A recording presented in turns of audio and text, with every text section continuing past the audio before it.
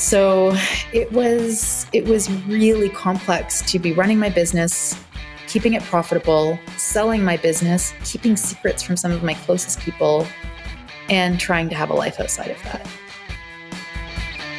Put that coffee down. Creators are leaders. Be careful what kind of leaders you're producing here. Helen, we're both in sales. Let me tell you why I suck as a salesman. They realized that to be in power, you didn't need guns or money or even numbers. You just needed the will to do what the other guy wouldn't. I'm not leaving. The show goes on.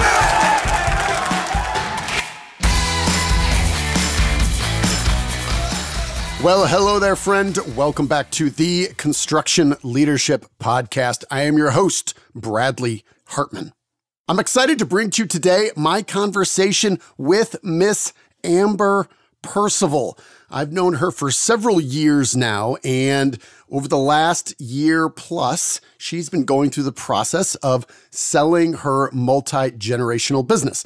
And this was happening while I was writing a book on negotiation, and we had stayed in touch, and the insights and her experience I thought would be extremely valuable to share with a much larger audience, and you are really going to enjoy this episode.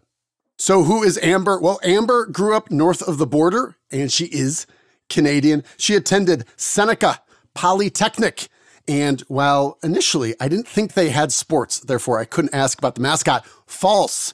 In Canada, on their websites, they make you work a little bit for it, but they do. Their mascot, the Sting. It's like this red hornet bee thing that I don't think it's a real animal. Anyway, the Seneca Sting. Anyway, so she graduated from Seneca Polytechnic, and she was working in IT when she was drawn back into the family Hearth business, distribution and retail, which she talks about.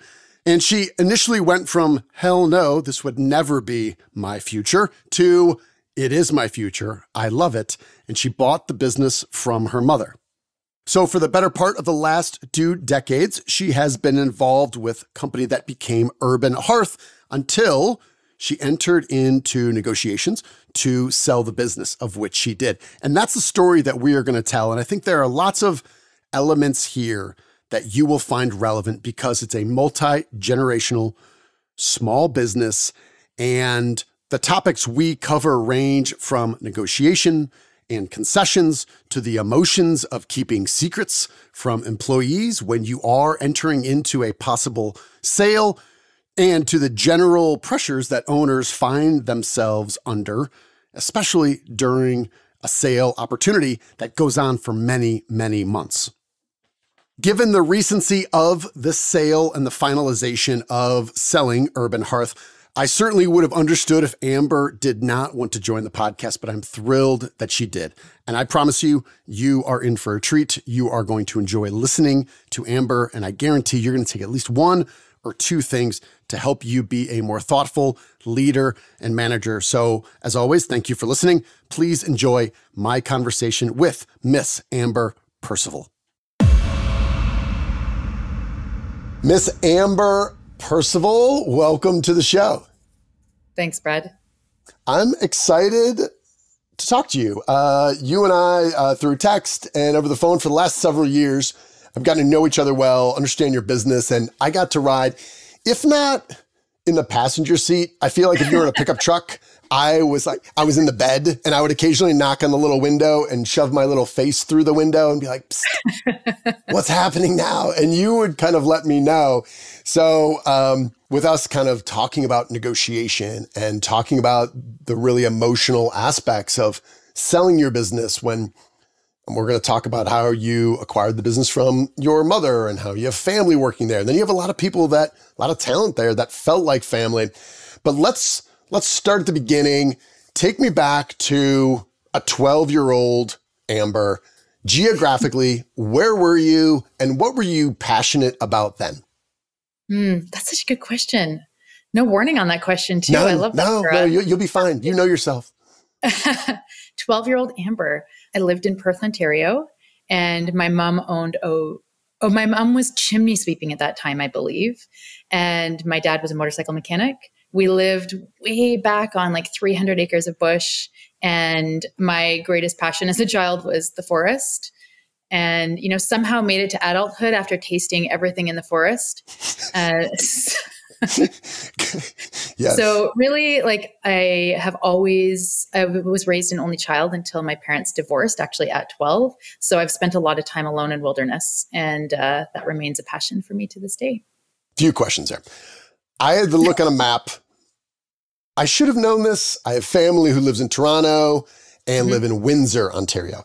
Turns out, once you really look at the provinces of Canada, it's a little bit larger than I anticipated. Ontario is rather large. So how would you describe, for maybe some of our audience that lives in the United States, where is Perth exactly?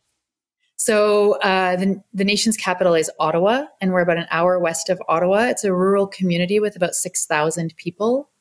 All right, I was going to say, you go to Syracuse, you go north, don't drive into Lake Ontario, and then keep going, and you run into Perth. I don't know, Mike. I didn't MapQuest it, but my guess would be, 3 or 4 hours maybe. Does that sound right? Or less than that? It's a couple hours to Syracuse. Yeah, I've flown out of Syracuse before for some American destinations. So it's actually pretty easy to get to from here. Okay. I have to ask, you say chimney sweep. My mind goes to Mary Poppins. What exactly was your mother doing? What was the labor?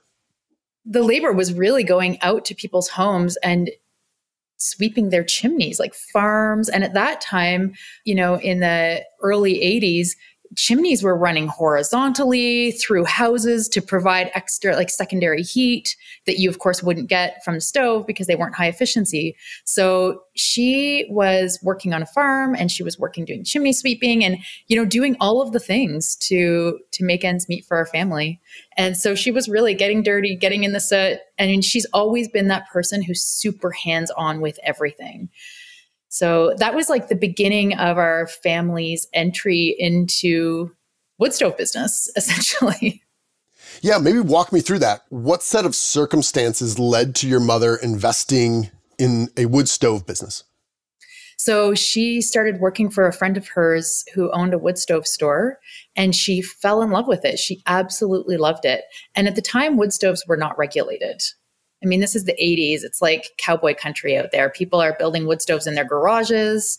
And there was a couple of manufacturers that started building wood stoves, and there was efforts towards certification and regulation. And she decided to start her own wood stove store. So from scratch, she started a wood stove store in Perth, Ontario called Embers. She was the salesperson and the installer. She had family members and friends who helped install and worked for her. But she was inspired by a woman named Jan Harold, who was a pioneer in the wood stove industry and is well known by a lot of and respected. She's passed away, unfortunately. But she said, if Jan can do it, I can do it. And she started a wood stove store, and she worked really hard to support regulation of wood stoves, certification. She sold certified wood stoves and chimneys. And she really believed in the fact that the wood stove is really the heart of the home.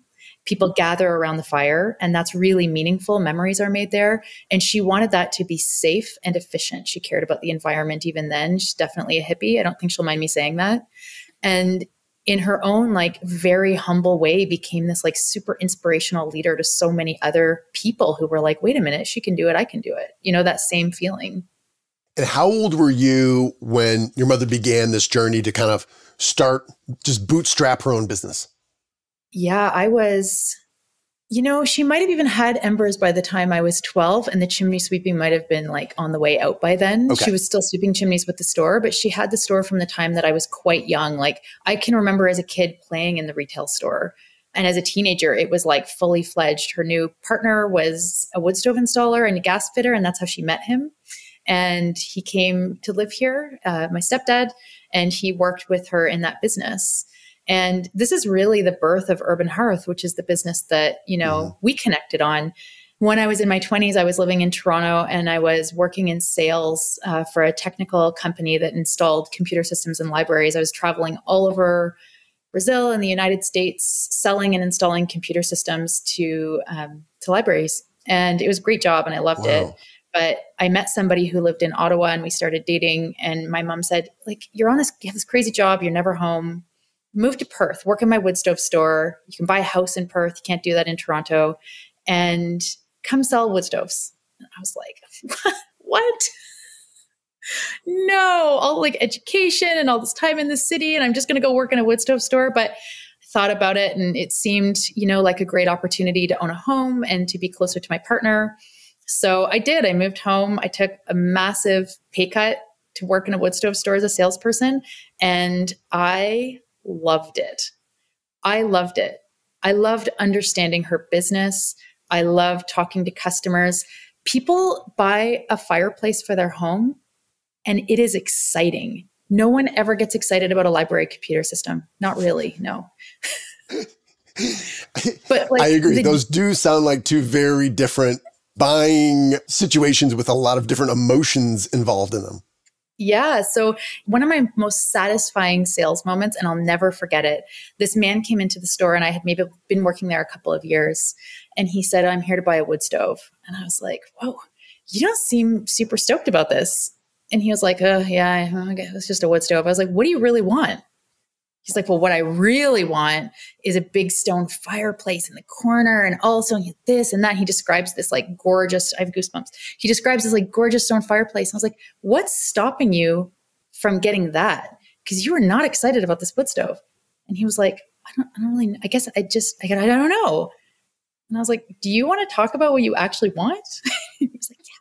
So that's what we did. And I'll never forget that I sold him, and Mom helped me to learn how to design fireplaces. So I designed his fireplace, hired the mason, did all the things.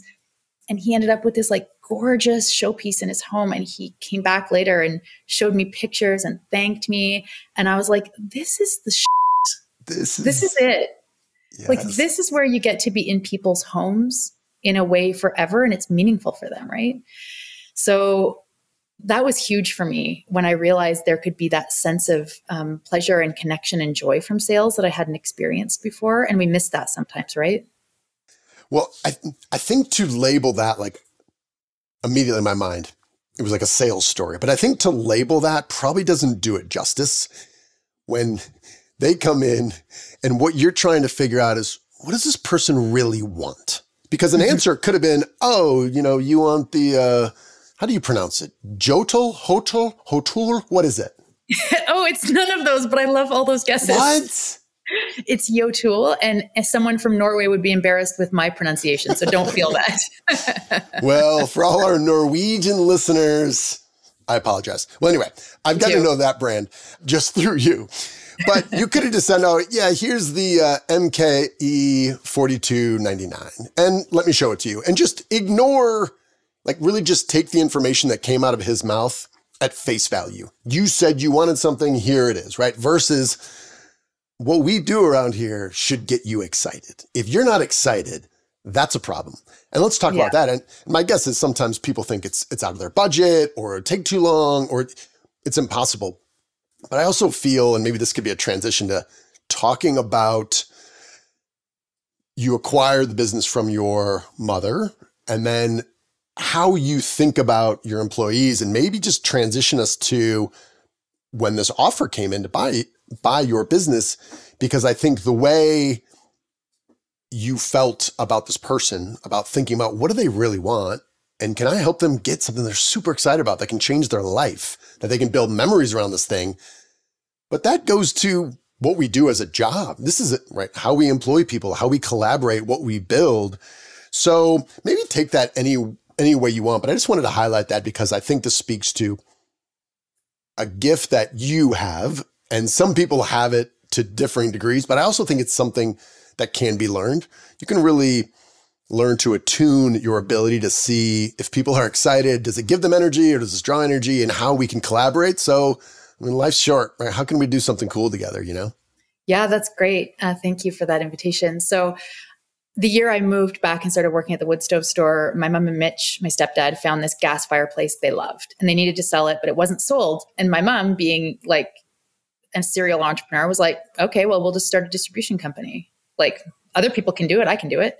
So we did. The three of us started the distribution company, and we ran the retail store and the distribution company in parallel for 4 years. And all of us were putting in crazy amount of work hours. And that was fine because, I was in my 20s and, mom was in her 40s and we had that juice, right? We could do it. But after 4 years, it became clear it was a conflict. Our business was growing. We had some great brands, and it's a conflict to be selling at retail when you have retail customers. And as a distributor, it can be a conflict. In our case, it was. We had close by customers. So we decided to sell the retail store, and we moved strictly into distribution. So the distribution company was born in 2004. We did it full time without Embers after 2008. In 2012, my stepdad passed away suddenly. And so my mom and I and our small, at that time, very small staff, there was only 5 of us in total. Mitch passed, so it left us with 4, had to kind of reconfigure our business after losing our tech. He was our main warehouse person. He was our tech person. So we reconfigured our business. We hired some more people. We continued to grow. This was the thing. Like, we were just doing what we loved in a way that we loved to do it. And brands were talking to us. We were adding brands. We were getting bigger, but we were still holding the attitudes of what we've always called ourselves, which is a boutique distribution company. High quality products that don't need a lot of care and support because they are so well built and we know that the manufacturers back them. So we had always looked at everything through that lens. Can we do an amazing, exceptional job with this brand? And if the answer is no, we won't carry it, or we will stop carrying it if that's what our finding. And that served us really, really well. We treated every customer as a priority. If somebody was having a hard time, we dropped everything to deal with it. And that's how that business was running until the day I sold it. So we, of course, during this time became friendly with other distributors in Canada and the States because we went to all of the same meetings. Mm-hmm. And one in particular was a distributor from Quebec that sold almost all of the same brands as us. So it'll be 2 years ago in April, I got a phone call. We'd love to meet. Let's have a chat. We want to talk to you about something. We've got an idea. Let's talk. And of course, I immediately was like, they want to buy my business. And I had been like, I just knew it. You have a feeling. And I've learned a long time ago to trust my gut and trust my intuition. So at that point, I had owned Urban Hearth for 5 years. I had bought it from my mom, and I had just the year before purchased the buildings and the real estate that it's on. So one piece of property, and then I myself bought an adjacent piece of property as well to support the growth of the business. And so I was still new to being a business owner. Like 5 years in, it was still really fresh. But like many people in our industry, I was starting to ask a lot of questions about the future of our industry. Were we going to be regulated out? And what would that look like? How do people who are great at shipping, inventorying, and selling things continue to thrive and grow? And as a business owner, I don't think I'd be alone in saying that it was something that kept me up at night. How do I continue to employ myself and these fantastic people in perpetuity with all of this uncertainty and pressure and fear? So many distribution companies were merging and manufacturers were going direct. It felt like there was threats from all over, and I was just kind of baseline stressed. And after COVID, I was also exhausted. So it was a welcome phone call, even though I didn't really know if that's what it was about. Well, I remember right around this time, and for some obvious reasons, legal and otherwise, we're going to haze over some of the details. But I remember you had reached out and kind of gave me a heads up, and you had some initial concerns because, and I think we're going to be fine here, there was 2 gentlemen versus 1 female. You had an intuition, or I think at that point, maybe no evidence yet, but some concern just about kind of the gender roles a little bit, but maybe also some cultural norms because they were from a different part of Canada. And I remember you texted me, and I think my question back to you was, are these things that you are anticipating are going to be an issue? Or has there been evidence of these things that would cause you to kind of kill the deal right now? So maybe just kind of take us through what were the early parts of the discussion, because I think from a competitive positioning standpoint, they had reached out to you because there was some growth from another competitor into their markets, and they felt threatened by that. So then it kind of, as a counterplay, it kind of reached out to you. So maybe take us into some of these early parts of the negotiation, because this may or may not be relevant to you. I have some idea, but I know lots of female business owners and perceived and very direct slights, and how that messes with your head. And is this a negotiation tactic, or is this just being an idiot dude who doesn't know how to treat people, which are both very real possibilities at any given point in time in the construction industry, and I would say on the globe in general, speaking as an often idiot man myself. So maybe just take us into these early parts of the conversation. You're exhausted, you were drained, you're thinking, hey, this could be interesting, I'm open to this, and yet there's some of this other tension that's also in those early discussions. Yeah, thanks. So you're right, all of these points. Having been at the table with the men for a long time, even before I owned the business, I was aware of what it took to be heard. And I was aware that my values were a little bit different. And I'm not afraid to say that my values in business were a little bit different than lots of different people I encountered. And that sometimes made it feel as though I wasn't being taken as seriously. And so I walked into this going, will I be taken seriously? And it doesn't matter to me necessarily if they take me seriously, so long as I show up in the way that feels most informed and competent and thoughtful. I cannot control what they're thinking or doing. So I really wanted to go in, and which is of course why I texted you.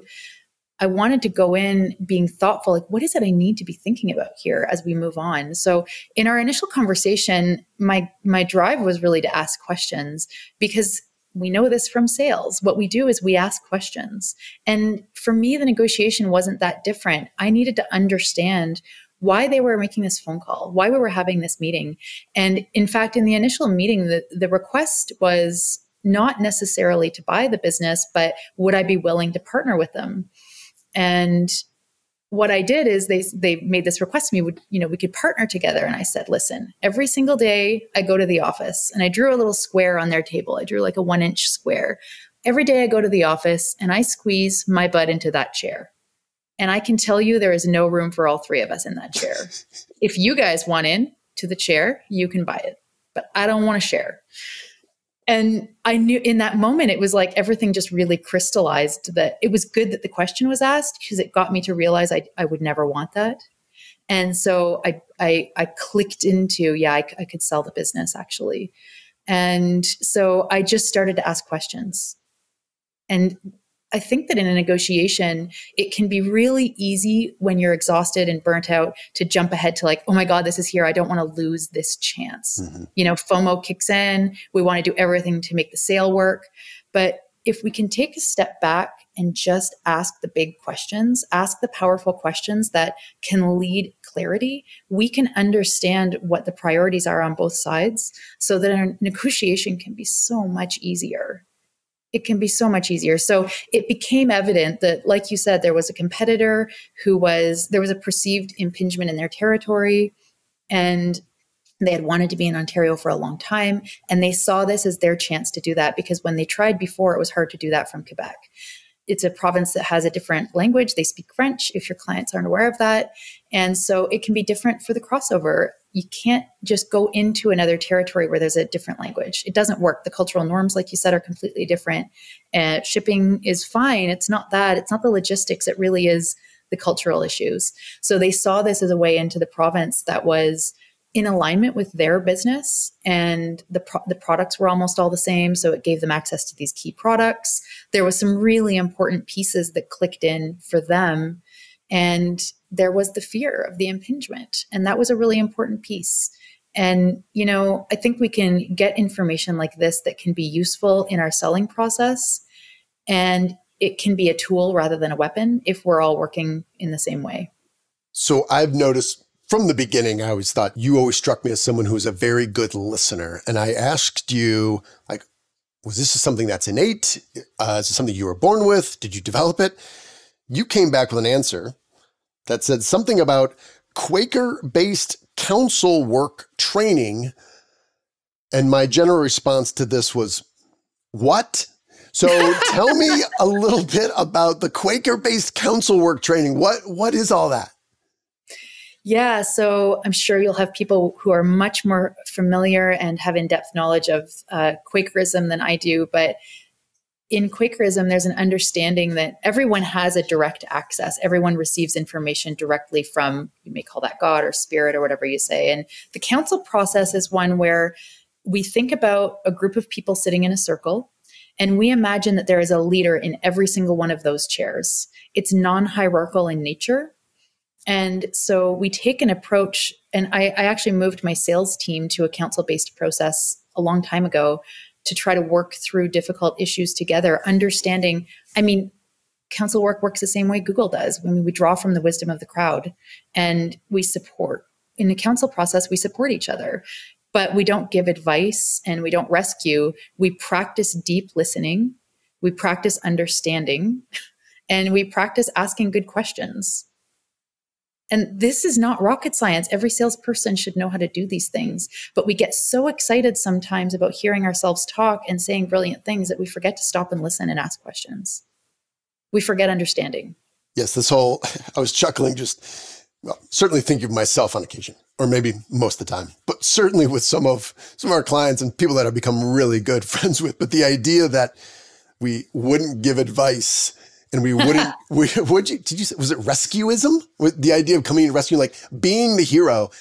And we talk about this all the time because I think people become really successful in life through their own efforts, and then leading organizations, they do that through problem solving. I see this issue, I can solve it. I bring these people together. I think about this, we solve this problem, I move on. And then you do that over and over and over again. All of a sudden, daily life just becomes a series of, I've been in this situation before. Step aside, kids. Let me address this issue.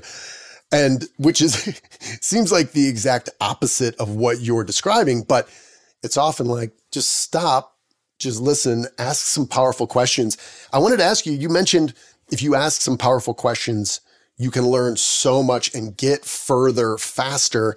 What might be an example, maybe from your negotiation or just in general, that would fall into the category of a powerful question you're referring to? Well, I think one example I can give is just the question of, what is it about Urban Hearth that's made you phone and want to buy my business? To me, you would never sell your business without asking that question, but I don't know if that's true or not. And I don't know that people are taking a step back to ask the what and how questions. We get so obsessed with the why questions. And why questions are really difficult. They put people on the defense. Mm-hmm. It makes you feel like you're being questioned. Well, why are you doing that? What is it about that makes you feel so strongly? These are very different questions. And if we can learn to differentiate the questions, we can really start to have access to good relationship with people and to really clear understanding. And you have to have that in negotiation. That is one thing that, if I've come out of it with anything, it's that clarity and understanding. And listen, I did not do it perfectly. There are a few things that I wish I had clarified more and understood more deeply. But at the early stages, it really went a long way to understanding what it is that we could collaborate on and where we could come together to make some negotiations that would actually serve both of us. Yeah, I found that the start with why, and I know Simon Sinek, big fan. It seems like you can't talk to anybody for more than 24 hours with someone referring to or citing a video or a TEDx talk or a book by Sinek. But I feel like the start with why is very powerful when it's internal. You can ask yourself these questions and then you can wrestle with the fact like, man, this isn't a really good answer. I got to do some more digging. When you do that externally, and I say things like, well, why? Why are those core values? Why is this? You're right. It comes across challenging sometimes. It can be perceived as disrespectful. Now, you start talking about kind of cultural norms. I've spent a lot of time living in Mexico, feel very comfortable with some of these Hispanic cultural norms. French Canadian, no idea. I just know I'm not a francophone, so I can't go to Quebec. I'm not sure if that's the tourism slogan, but that's the way I'm perceiving it. So maybe walk me through just a little bit. As this negotiation got underway, you kind of felt this transition to, hey, this could really be good. And I remember there was some as there always is. There's some friction, there's some hiccups along the way. And I remember asking you, what does it feel like to imagine you putting aside a future that is not with the business and you are back leading this business and you're back in there like this never happened? What was your answer to that? Boy, I wish I had a script of that. It was probably something like, oh my God, no, stop, no, stop. But, once I imagined that I could release that internal pressure, that I could turn that valve up a little and just release the pressure, I got a little attached to the idea. Well, I think once you have that idea of a bigger future that is something different, and all of a sudden it's probably unhealthy to think about those if you're not willing to act upon them. So we almost like close it off either consciously or subconsciously. But once it's out there, and we have some other friends who had these opportunities, in some cases, it got to the 1 yard line and the deal fell apart. And you just look at them, the shoulders are down and they're deflated. And they're like, mentally, they already moved on. And to go backwards now, so then it's okay. Kind of back to the big questions like, what do you want? What gets you excited? And hey, $1 million here and there, yeah, that stuff's really important, but not if it's making you miserable. Can we talk a little bit about concessions? This is something you and I went back and forth quite a bit on, and obviously something that I'm very passionate about just in terms of effective negotiations and being creative combined with listening to try to find ways to maybe get you what you want, where everybody seems to be so fixated on what's the, whatever, 7-figure, 8-figure, what's that big number that is going to represent whether or not, and that's kind of a win-lose situation, because if I'm happy about it, you're probably not, and then vice versa. So what sort of concessions were you thinking about, or were you able to execute that helped really further the deal? Yeah, this was something that I learned a lot from you, actually, was that a concession doesn't have to be a bad word, doesn't have to be a swear word, that we can make concessions and right. It can actually really be helpful. Yeah.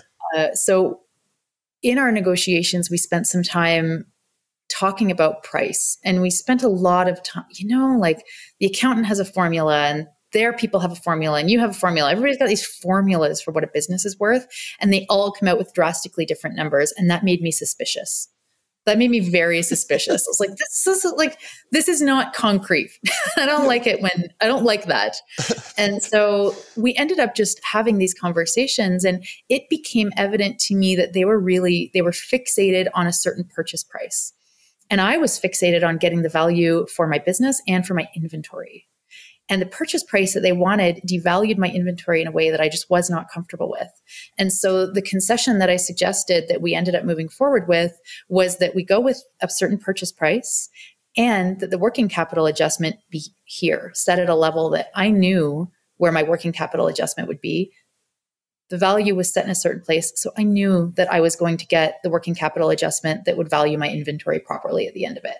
The extra bonus for that was they got to take advantage of later money. They got to pay for my business. And when we did the financial statements, they got to pay for the working capital adjustment later. And so this did not cost me anything. This landed me at a price I was happy with. It landed them at a price they were happy with. And in the end, it all just worked out. The money was paid. Everyone was happy. This deal was signed. Hands are washed of the whole thing. So, and I make it sound easy, and it wasn't. It was also a full year to get to the place where the deal was completely done. And so the concession was great. And I'm really advocating here for a lot of patience and for business owners who are trying to sell their business. So all in all, it was, a year and 3 quarters from the beginning of the first conversation to the final piece of paper being signed. How did you manage your expectations throughout this? Because I'll just a couple of weeks ago got a call, and there's a lot of similarities between where you probably were about 2 years ago or so. And we were wrapping up the phone call. He says, I'm excited. He's like, I do expect this to move pretty quickly from here. And I said, hey, take this at face value, man. I know you're excited about it. It does seem like a great fit. I'm like, do not set those expectations. And now you can hang up the phone and say, Hartmann's a jackass. I'm going to ignore everything he said. But I'm like, set the expectations. It's going to be longer and harder than you ever imagined. And therefore, if it's not, then great. Like the expectation that things are going to move quickly, I think you might be setting yourself up for some potential heartache that's unnecessary. And this is just purely inside your own head. How did you do that with yourself? So I had and have a fantastic accountant who's a CPA, a certified professional accountant. He is one of my most, I just admire him so much. And he and I share a lot of business values. We have a lot of great conversations. And he told me, and I believed him the best I could. And then I would do the self-care things that I need to do outside of work, like when the stress comes, like how do we handle stress as business owners when it comes? Because not only are we running our business and trying to keep it successful, we're also trying to sell it. And we're trying to have a family and home and all of these different things. And so I heard him when he told me it was going to be hard. He checked in all the time. I talked about how hard it was. I got support. That was helpful. I talked to a counselor about it because it was a really difficult process. And I meditated and I went out in nature and, I did the things that I needed to do to take care of myself. But no, it wasn't easy. It wasn't easy to see the deadline constantly moving. That was the hard part, actually. It wasn't hearing it's going to take a long time. It was hearing, okay, it's going to take a long time, but that's probably going to be this long. My accountant wasn't telling me this, but the buyers are like, okay, well, we think this and we think that. And they're putting these kind of timelines on things. And then it was constantly moving. Another month, we need another month, we need another month. So that perseverance in that last 6 months was especially complicated. And so I can't say enough about receiving outside support during that time, because I don't know, I'm sure there's other business owners like me out there that have a lot of close relationships with their staff and a family-like environment. And I just wasn't in a position to share the potential sale at that point. And only my operations manager and my brother who worked for me knew about this, because they were going to be kind of staying on in a management, they needed them to be managing the business essentially. So it was really complex to be running my business, keeping it profitable, selling my business, keeping secrets from some of my closest people, and trying to have a life outside of that. Well, when you describe it that way, yeah, it doesn't sound easy at all. Not at all. How were you able to control your emotions and then your subsequent actions? Because every time they said, oh, it's going to be another month. Now, there's some volition here where you can say, actually, it's not, right? I'm going to put the foot down and I'm going to say, if this isn't done by this date, the whole deal's off, right? Did that ever come up as you saw kind of that deadline, the finish line moving? Or, no, obviously, there's pros and cons to there. That's a dangerous game to be played. But how did you think through that? And I think ultimately the path you chose was successful because you got where you wanted to be. But how did you think about that in the moment when they're letting it slide and you kind of chose deliberately not to put your foot down and say, here's the deadline? Yeah, well, part of it was that I actually really wanted to get through the calendar year of owning my business because that's some of my most profitable time. So part of it for me was that strategically, it was actually a benefit to me for the deal not to be done until February 1st. So we've just passed a 1-year anniversary of that. So that was great. I knew that that would be a benefit to me. I knew that I was going to make more money getting the profit from my inventory selling than I was from it selling to them at cost. Sure. So that was important. And so I kept having to remind myself that that was more important than the sale being done, and constantly stepping back and asking my feelings if, they're real. What are you about? That's really important to me. I have a certain set of values, and my alignment with those is not always great if something in a moment catches me in a reactive way. And I have to actually step back from that and go, wait a minute, what's happening here? And I have had my values tested, like everybody, more times than I can count. And I know that that's how we get clear on our values. I 100% know that. Our values are what we do when we're under pressure. When things get difficult, the actions that we take, those are our values. And so when this was happening, I actually had to take a 360 view and say, well, what's it like for them? They're trying to buy a business in this reasonably small window. It's a business in a province that they don't live in, so they have to find a new lawyer that is in Ontario because this is where the jurisdiction they're buying the business in. And so looking at the complexities that the other party is facing and taking that kind of 360 view can be really helpful to take a step back. So there was a strategic piece, but there was also just the humanity piece of like, buying a business is hard. Let's give these guys a little space. We're not going to let it stretch out for years and years, but we are going to give them a little extra time here because it's actually reasonably fast. Is my understanding from my lawyer and my accountant now that these deals can take eons to complete. I think that's so powerful, but it's also hard to do is when you have all this strain and pressure bearing down on your own shoulders and living inside your own head to be able to say yes. And what is it like for them? What are they dealing with? Physical challenges of transportation and traveling over here to, yes, new people that maybe they don't trust that are really going to make an impact on the business. Like you mentioned, the lawyer, et cetera. But to give yourself that perspective, I also think is very humanizing. I also think it's really hard. I can imagine the other hard thing, knowing how close you were with your staff, having your brother work there, carrying those secrets around. How did you manage these difficult feelings of knowing you're going to be leaving your team and going on to something completely else? Yeah, I can honestly say that's one of the hardest things I've ever done. And I still have a lot of feelings about it that I'm dealing with. That has not come to an end for me yet. So telling my staff that this was happened just before Christmas when the business was selling February 1st.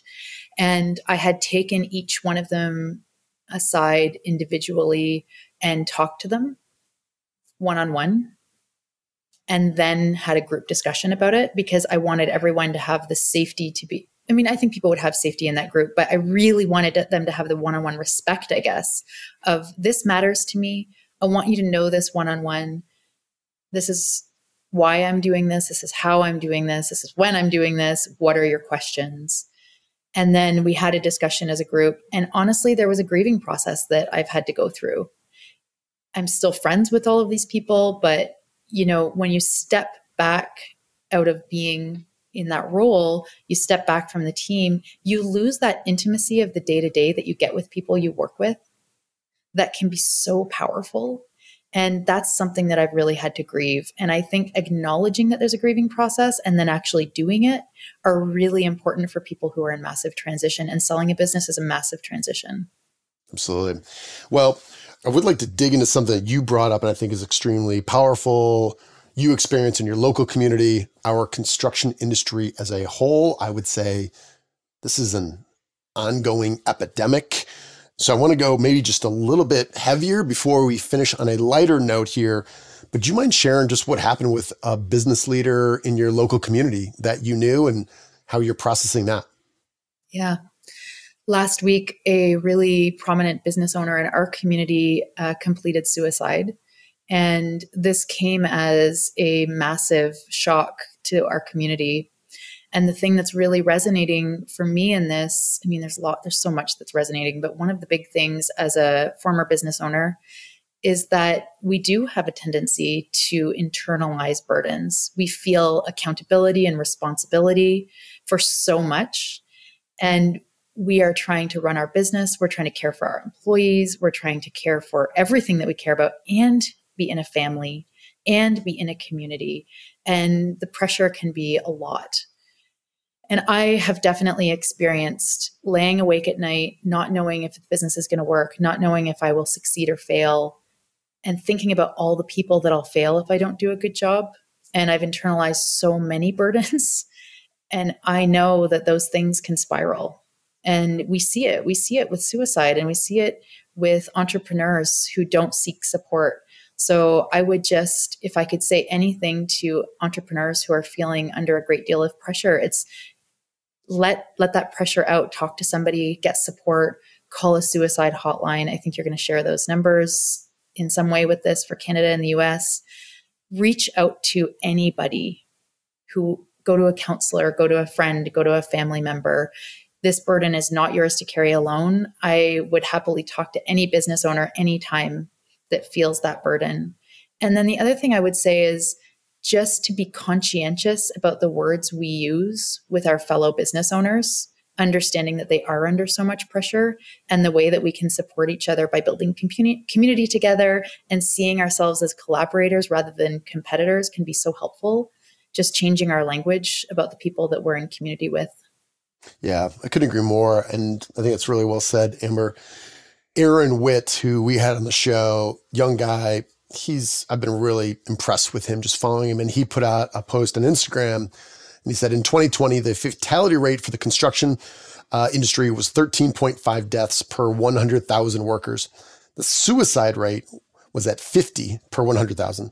The overdose rate was more than 162. That's 12 times the fatalities from on-the-job accidents. And he said, it's sickening. And I would say that from a human standpoint, I think the root cause is a lot of the same things, whether you're a business owner and you have the opportunity to sell, or a multi-generational business that is in a time of transition, or you're struggling. Certainly felt this myself in different ways. And I think it's not only when there are trials and tribulations, I also think there's this whole different set of pressures come for some really successful companies that have seen some incredible growth and have doubled the number of employees. But I think ultimately the point is, how do we stay connected with people? And I've just learned to kind of trust my gut. If you're like, why am I thinking about this person? I haven't talked to him in years. Just sometimes to reach out. And not to say I've done this recently and help somebody who was thinking about that, but just letting other people know you're thinking of them and giving them an outlet. Especially for, I think, dudes in the construction industry, this isn't something we're hardwired to do, to share our feelings, to talk about the pressure that we're under. But I think we're seeing, in your case, a single statistic, and we're seeing them nationally. We've got to be doing something different. And I think as leaders, I think it's just, hey, one interaction at a time. So I feel terrible. That's brutal, but I appreciate you kind of sharing that here with our audience. Yeah. Thanks for letting it take up the space. It's really important. And again, just anytime anybody wants to talk, I would be so open and available to that. And I just understand those pressures. And for women and men, and you're right, men don't voice it, and women get so much flack if they have any kind of power. And it's really, really tricky and damaging. So, use your words kindly and reach out to the people you care about or don't even really know. Yeah. What would be the best way? So if we have people who are listening that wanted to take you up on that offer, what is the best way to reach you, Amber? You can find me on LinkedIn under Amber Percival. Perfect. All right. We're going to end with a little bit of a lighter note. I know you spend a lot of time in nature. I had told you that given the amount of time increasingly that I found myself in this little office, I am reach around here. I'm trying to deliberately bring in a little bit of nature inside. Literally a leaf just fell off now. That's a bad sign. So if I wanted to, now this is a ficus tree of some variety. Does this look right to you? Yep. All right. Well, good. All right. Because I almost forgot the name. I bought it a week ago. So far, it's living. I've read up on it. I actually bought a little sprayer. I was used to just dumping water in with a cup, and they're like, no, you can't do that. You got to look. Obviously, if this is audio only, you cannot see what I'm holding. I'm holding a little, what is this, a spritzer? What do you call this in the plant world? It's Barbie pink. It's a Barbie pink water spritzer. It's very on trend. I love that for you. You know what? I was hoping you were going to let that go. I asked my wife, because I bought this new plant and I want to kill it. I need a little spritzer. And this is what came. And I didn't even question it until, of course, you call me out on that. It is Barbie pink. That is correct. What other plants might I consider if I wanted to up my plant game in here in ways? Another leaf just fell off. I should stop handling it. What other plants might be durable in here that wouldn't make me feel worse about myself, if I were to accidentally kill them? Is there any windows in that space at all? There are, yes. Very indirect light, though. Good. Okay. A snake plant would be a good choice. Okay. How big is a snake plant? It can start very small and it can get very large, but has all these individual tall, It's beautiful, and it's very difficult to kill. And Perfect. so care is exceptionally easy for this plant. Okay. Highly recommend. And it's called a snake plant. So what could be cooler than that? It makes you sound badass. You don't have to spritz it. Non-spritzing snake plant? You can just pour a cup of water on it. I think That's what I'm looking for. I think it's friendly. You started with something very, very difficult, which doesn't totally surprise me. I love that for you. I would suggest you stop moving it to and fro. They're very sensitive. Good to know. I don't know. It was there. I'm like, this looks awesome. And I asked the guy at IKEA, as a matter of fact, because IKEA is the best place to buy plants. And he's like, yeah, no, you'll be fine. I'm like, all right. And I get home and they're like, this is moderate to really difficult to, I'm like, well, that's how we go. All right. Snake plant, you got to back up to that? Oh, and Monstera would be good. They look cool. They can do indirect light, and they're really easy to care for. What? Who? Monstera, Monstera. Monstera. All right, cool. By the way, is it normal that there'd be like little bugs or tiny little gnats that are in this thing? What? No, don't bring any more plants home until you get that dealt with. No, they started here. Now these things are little like buzzing. They're literally annoying me right now as I close out this podcast. Yeah. I'm just gonna burst one bubble here, and I think that buying a plant from IKEA is a bit like buying a wood stove from Home Depot. I'm supposed to interpret that. That's not the way to go. That is not. They're not the local expert on such products. Is that what you're saying to me? Don't buy the lumber for your house from the reuse store. All right. Well, I appreciate the analogy, and I think both you're right and my feelings are hurt. So. Amber Percival, I really enjoyed getting to know you several years ago, and you've always been thoughtful, and oftentimes talking to you about your business is a fantastic way for me to synthesize how to improve my own. And I'm really excited for you and whatever is next, and congratulations on all your success. I appreciate you making time for me. Yeah, thanks so much for having me. It was a pleasure.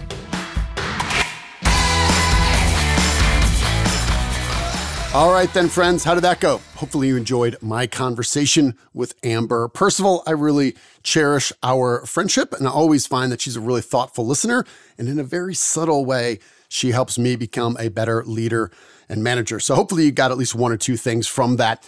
As we closed out talking about suicide, I know that can be heavy and there's a lot of emotions that go with it. And I know from a podcasting experience, it's probably not exactly what you want to listen to.